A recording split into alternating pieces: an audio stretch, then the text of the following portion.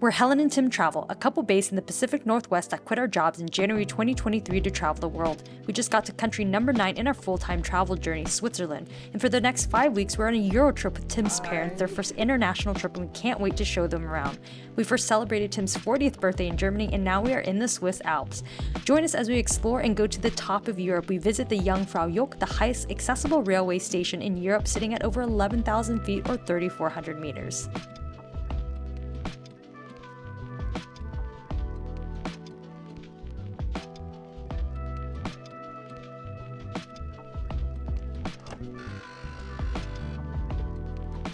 Good morning from Wengen, Switzerland. As you can see behind me, we are staying in this chalet and we have this beautiful view of the Bernese Alps. Today we are taking you on an adventure to Jungfraujoch, which is the highest accessible point by train in Europe, or as they call it, the top of Europe. We're going to be taking a few trains to get up there. Apparently there's a few viewpoints and even an ice tunnel up there, so we're very excited to take you to this UNESCO World Heritage Site. So Tim and I were actually in this area about 4 years ago. We visited the town of Mürren. I'm sure I'm pronouncing it wrong and putting a very American accent on it. We absolutely fell in love with this area and knew that we would be back for round 2, a breathtaking part of the Swiss Alps. And now we're checking out the town of Wengen, which is above the Lauterbrunnen Valley, which has some of the most iconic views, including the cascading waterfall through the valley. Wengen sits at about 4,000 feet elevation. Just super quaint and cute. There's chalets everywhere. It's definitely a tourist destination. Quite expensive. We're staying here for about $1,500 for a 2-bedroom, and it is for about 5 nights, 6 days.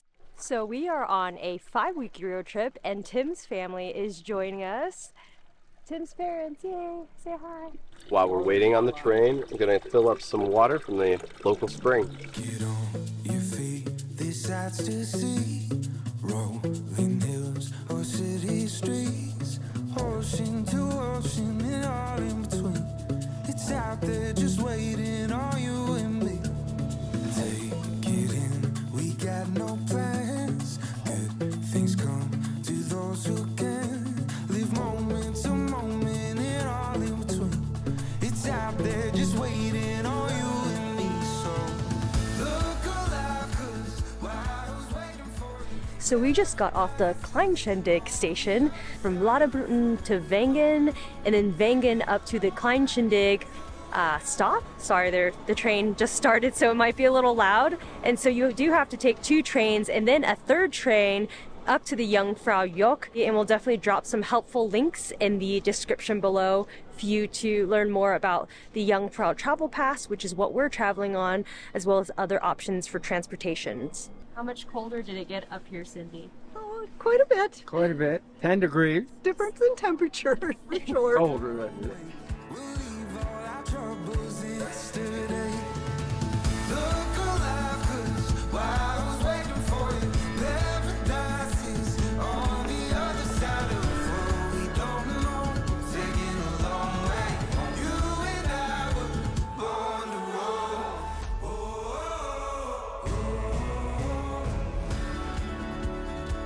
We happened to get our own cabin because everybody seemed to go into the first cabin instead, so it's nice to be able to get some space and then take in all the views on the way up. We wanted to take a quick break to tell you about our new Patreon page. Join our community to talk all things travel, credit card points, and miles, and financial independence. We host virtual meetups, workshops, and one-on-one chats with us. Our first 3-day workshop, The Power of Points and Miles, How to Earn Your First 100K recordings are now available. Visit patreon.com/HelenandTimTravel for more information. Now back to our video. Now we have to go to track 3? Yeah, it looks like through this town. Yeah. So you have the option to have a seat reservation. We highly recommend it during the summer busy seasons of May through September.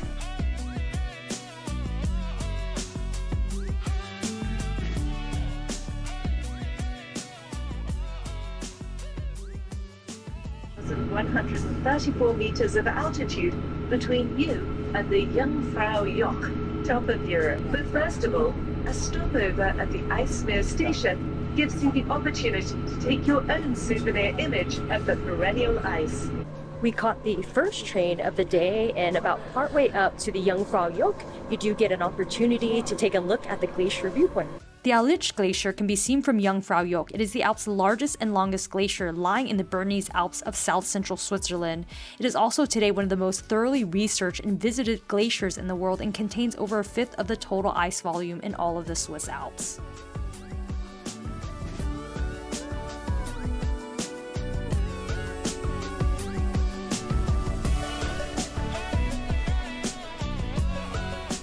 After an hour and a half, we finally made it up to the Jungfraujoch.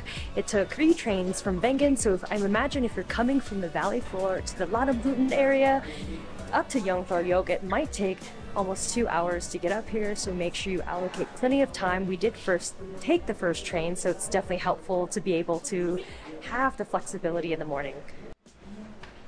You gotta go up. We finally made it up to Jungfraujoch, the observation deck. Just some fun facts. The construction of this train up to the Jungfraujoch took place about 1896. It took about 16 years to build it, and it was built all through manual labor with ice axes, picks, and a lot of now modern day engineering now that they have renovated the train line throughout the course of the last century.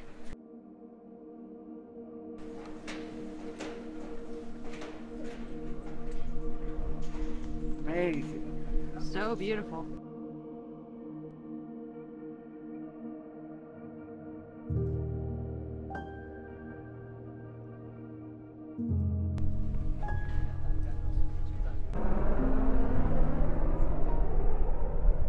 Once you get up the elevator, there's several viewing decks here. There's an upper platform and a lower platform. It's 360 views of all the glaciers around this area.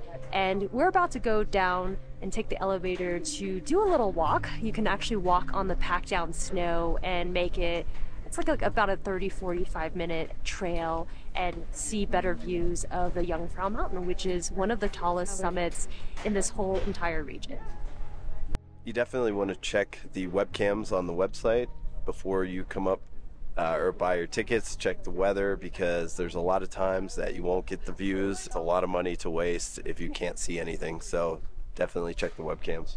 So it costs around 250 CHF for the Jungfrau Travel Pass, and you have to buy an additional ticket to get up to the Jungfrau. So the additional add-on with the Jungfrau Travel Pass cost around, I think, around 63 CHF with a $40 add-on for the reserve seats. So all in, you know, we did get the 4-day pass for the trains around the area, but kind of all in, if you're doing an addition, you're going to be paying over $100 plus CHF for the ride up here on the trains. So if you want to do the hike on the snow, you'll have to head back down the elevator, as well as to catch the ice tunnel. It's on the lower section of the Jungfraujoch area.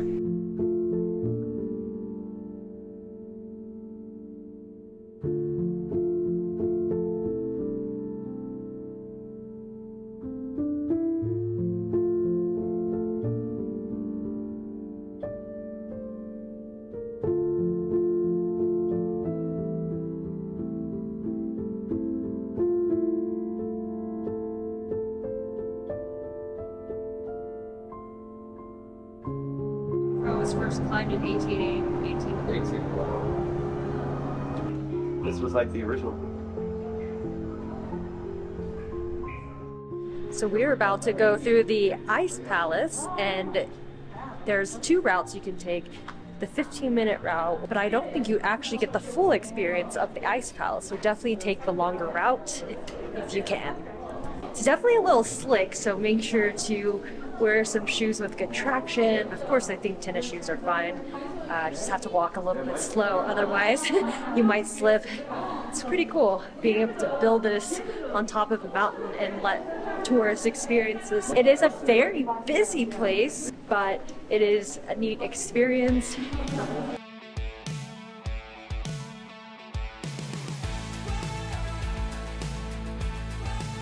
It's cute to see the little squirrel, I think it's a squirrel, from Ice Age. So cool to see the covered cave, or the ice cave covered wall to wall, and it's a very chilly experience, so make sure to bring a jacket if you are heading in this way.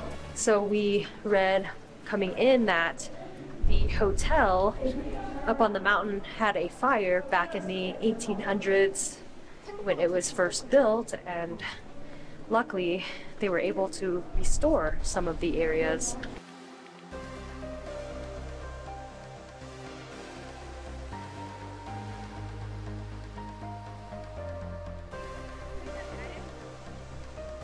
There's actually opportunities for some sledding as well as a little bit of hiking on the snow, the groom, and it's pretty packed down. Still a little bit slick, so if you feel like you have troubles with traction, definitely bring your trekking poles.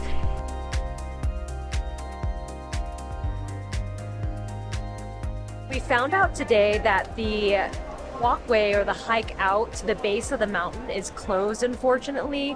So there's like a lighting system that tells you what's open on the mountain, and it's kind of a bummer, but if you do end up wanting to do the hike out to the base of the mountain, make sure to allocate at least 3 hours. Today, we're just gonna be eating our Lindt chocolate truffles and making our way back down the mountains on all the trains. So there's also a Lindt chocolate shop up here for those who are looking to get their Swiss chocolate fix.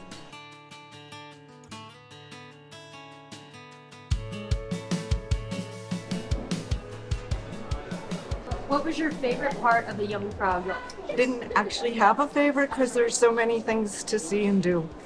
The Ice Palace is pretty cool though. Looking out on the glacier, overlooking the glacier was the best part, I think.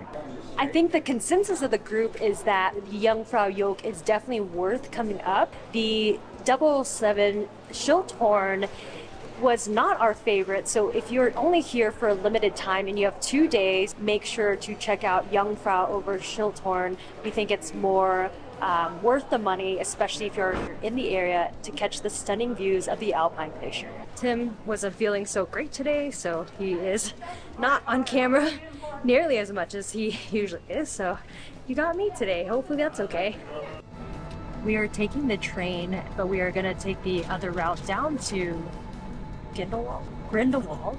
So far we've been on the train for about 20 minutes. It's quite the journey to get back down.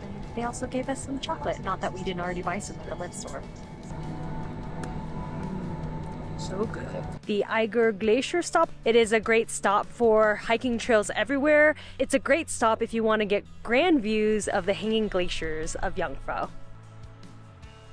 Another popular stop on the way down from Jungfraujoch is the Kleine Scheindig station. There are great hiking trails as well as restaurants, and you can catch the gondola down to the town of Grindelwald.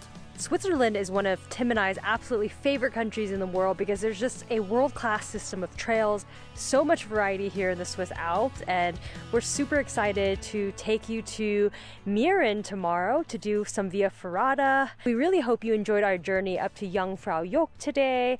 If you have any questions, definitely drop them below. I'll put some helpful links in the description.